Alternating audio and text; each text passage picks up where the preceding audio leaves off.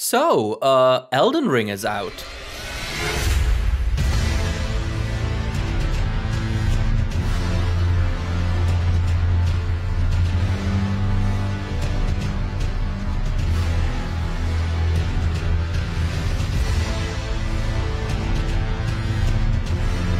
As you have undoubtedly heard, From Software's newest Souls-like has released to thunderous praise, quickly becoming one of the highest reviewed games of all time.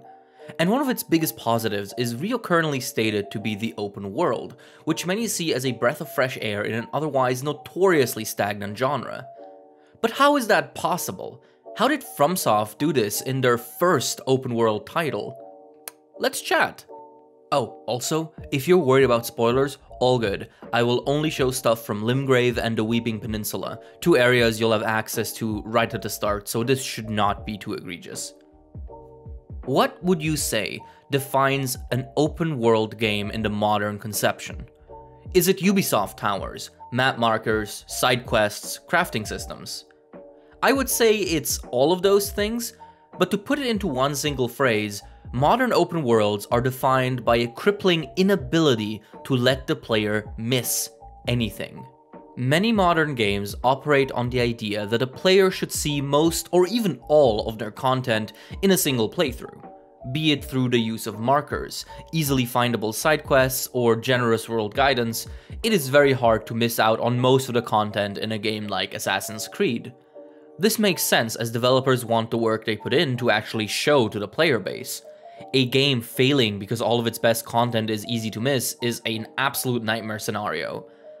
However, if you listen to players and reviewers of these types of games, you will quickly notice that what sticks with people is not the 100 copy-pasted points of interest or the 75 enemy camps, but rather odd, handcrafted situations that feel personal, unique, and missable.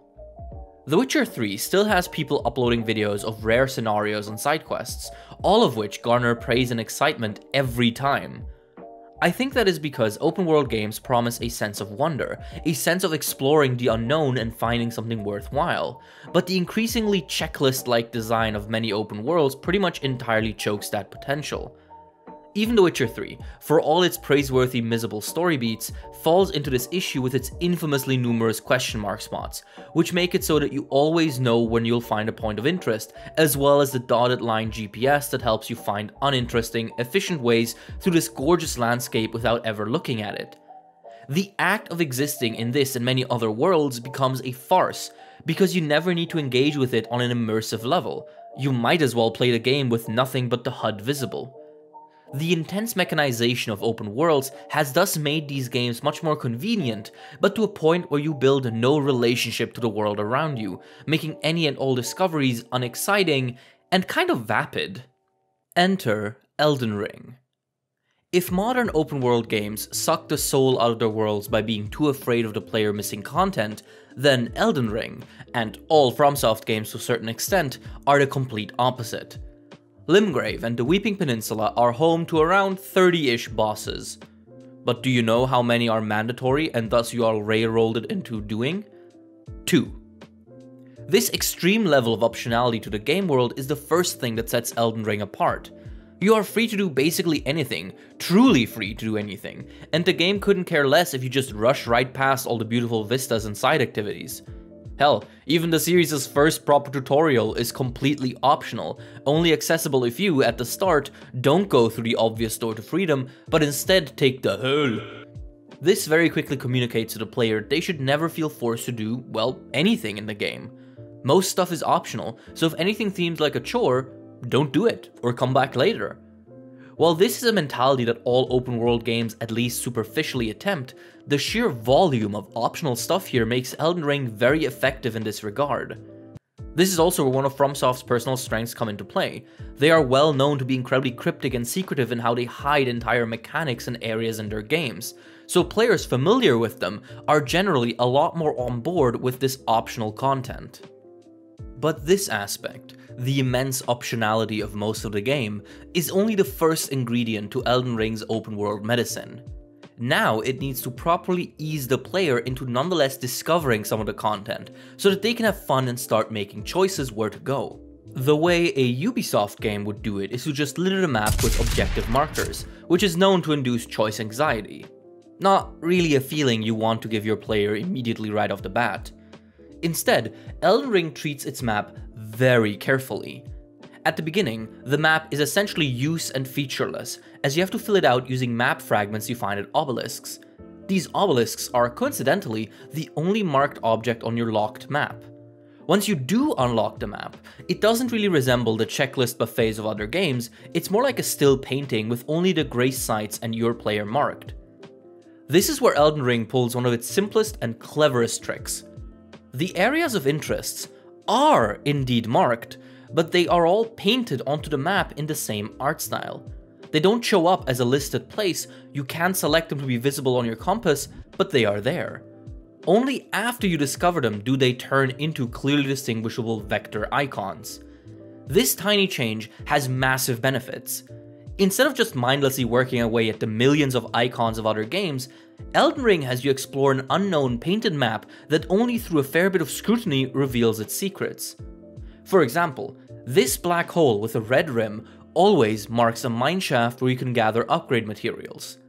This is a great middle point between letting your players explore the unknown and still giving them the tools to figure out what place is worth visiting. And this is then lastly elevated by the actual world design itself. A core difficulty of designing interesting open worlds is that they take a tremendous amount of resources to make due to size inflation. To call a game open world, the playable open area has to be pretty sizable generally, but that size ends up causing a massive time investment if you want the world to feel handcrafted. This is a problem because making any game, period, is already a massive task without the fat world map to create. So, making open world games becomes an exercise in compromise. How many things can we reskin and copy-paste without it negatively impacting the experience? The result is a list of activities that often feels fairly samey between categories. You either find an enemy settlement, a loot area, maybe a small dungeon, etc, etc. This categorical similarity also extends to the rewards you get from these activities. Since a lot of open world games focus on combat and gear, the rewards that the world markers give you often end up being new weapons or armor. But because making that world and the game itself already are huge tasks, making a bunch of unique and interesting rewards on top of that often ends up being shafted. So when you find a new set of swords in The Witcher, they will always look, play, and move roughly the same as your starting swords. They are sometimes bigger, stronger, and maybe do poison damage, but they hardly stand out enough to feel like a genuine game changer, and again, it's hard to build a relationship with any of your equipment and any of the rewards you get. This is where Elden Ring's unique position as a FromSoft game really shines. Because FromSoft is perhaps the only company sitting on an actual mountain of finished, easily reusable animations and visual effects for hundreds of unique weapons and weapon archetypes. While nerds on Twitter might dislike asset reuse for no reason, the reality of game dev is that reusing what you can is crucial with larger projects. And when you, as a company, have spent the last 10 years building an extensive library of combat and weapon animations, you'd be daft not to take advantage of that. So, because they already have an easily integratable array of worthwhile, unique rewards, and already functioning gameplay systems and mechanics, a massive load is taken off the shoulders of the developers, which now can focus that energy and time on the actual world itself, turning it into a real star. For starters, the world is designed the way a FromSoft level is designed, with a meticulous eye for player learning. So Limgrave is a giant playground with a northernmost stronghold. This is where the area's only mandatory content is. Thus, you are essentially asked to go north. You see the castle up in the distance and you understand, alright, that's where I'm going. However, immediately north of the very first save point lies the Tree Sentinel, a massively overpowered boss that has already cemented itself as a notorious newbie killer. This is the most important early lesson the game teaches you. You can just leave. You can just circumvent the Tree Sentinel and go on your merry way. So the player now, instinctively, bouncing off the Tree Sentinel, understands that content is not forced upon them, and they can choose when and how to tackle it. Then, once the player unlocks 3 overworld save points, no matter where they are, they will be given both their very own Grace Maiden and a horse to ride on. This further communicates the freeform nature of the game. Do whatever you want, and more often than not, rewards will come to you just through exploring. So far, very positive. But if you actually decide to attempt the story content immediately, you will swiftly be repelled by Margit, the first mandatory boss. He is really tough, already a contender for one of the most meme difficulty spikes in the entire series. This is by design. Margit is meant to bounce the player off his northbound path and encourage them to think where else to go. If north doesn't work, south must do. And would you look at that, there is an entire additional landmass to the south, the Weeping Peninsula, full with a demo dungeon meant to prepare you for the northern castle. As I said, I will not spoil you on later areas, but trust me, this bounce off go explore structure remains consistent throughout the game, where difficult encounters are essentially used as a guide rails to present a path that is recommended but not mandatory. If you want to run to Margit and immediately rush through the mandatory content, you can do that, but he will still be a tough battle and he will repel most new players. This approach essentially accommodates both types of players. The recommended type players, the ones that try to tackle things by the way of feeling out the game design, and the hard-headed players, the ones who decide, no, I will spend 5 hours dying to this boss, thank you very much. This is supported by a new difficulty heat map system, where certain areas are invisibly designated as especially challenging by the developers and are therefore equipped with some extra amenities. So, for example, you will find Stakes of Marika, which serve as alternative respawn points. While they cannot be used for leveling up and the like, they will allow you to return into the action from a more advantageous and usually closer position. Meanwhile, obelisks mark your HUD with this rune, which allows you to summon helpful spirits while in its range. And because these are physical elements within the game world, their presence can be seen, understood, and then used to make decisions all within the diegesis of the game world. Just by choosing which content to tackle, the player forges that ever-important relationship with the world, because they have to engage with it on a textural level. They have to be present and aware of the world around them, not just their HUD, although the HUD markers do exist. But that relationship would not matter if the world wasn't filled with interesting things to discover. We mentioned the myriad of cool rewarding weapons and things to find, but if the locations where you can find them are boring, it's not really a win, at least not completely. And this is one of open world's biggest pitfalls. The side content is often simply not interesting. It is either clearly copy-pasted prefab content with no spice or variety, or at best, it's good content that often detracts from the narrative stakes of the game. Famously, no matter how good a side quest in Fallout 4 gets, it will always feel off to do random stuff for hours while the main plot tells you to hurry up and find your son. Even The Witcher 3, a game with notoriously great side quests, isn't free from this problem. You're supposed to be finding Ciri, looking for clues all over, and yet you're essentially just doing errands for people all the time. This ludonarrative conflict is something that games have always struggled with. Elden Ring avoids both of this mostly. The game does have some clear copy-pasted locations, namely the mini-dungeons very obviously use prefabs and tilesets, and some bosses are more reoccurring than I would like. But the game does something clever. It uses the extra resources it gained from reusing the Soulsborne library to give almost every location some unique twist, some little spice to make it more interesting by just adding a minuscule amount of thought into it. Let's explain this one with an example. So, early on in my personal playthrough, I saw this drawing of a few houses and thought, alright, I have played a few games before in my life, this is surely just some enemy camp that I can clear out for some runes and maybe some loot. So I made my way through the peninsula and immediately, things were off. The first enemies I encountered weren't soldiers or even humans at all. Instead I was greeted by giant rats, like I had seen before, but with these glowing, fiery eyes they had never had prior to this.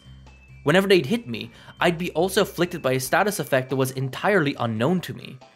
As I pushed further into the village, I did eventually encounter humans, but they were odd. They were mostly passive, just standing around and staring into a bonfire. When provoked, they too have those fiery eyes and some even shoot fire. Once that's dealt with, I received a flame spell in the village church that allows me to shoot fiery snakes from my eyes like some of the villagers could. So what happened is that these rats carried some sort of cursed fiery frenzy into the village, which quickly took hold of everyone. I think. Vati hasn't made his videos yet. Either way, what I want you to notice is how by just adding a tiny amount of unique assets, namely glowing eyes, into the situation and putting in additional thought in how to arrange the environment, this random location instantly became more memorable to me than 90% of all other open world points of interest. This place told a tiny, super simple story and rewarded it with a cool and unique reward, and just through that, it stands apart.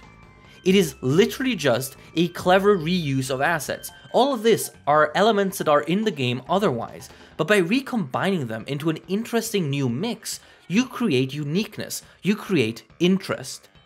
And again, I will not spoil you on any other discoveries, but let me say that this is the average level of Elden Ring's point of interest quality.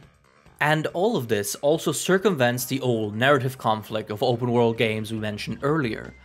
FromSoft has a very cryptic and understated approach to storytelling, and so there is essentially no urgency from a narrative standpoint, only exploration in the name of eventually getting strong enough to become the Elden Lord.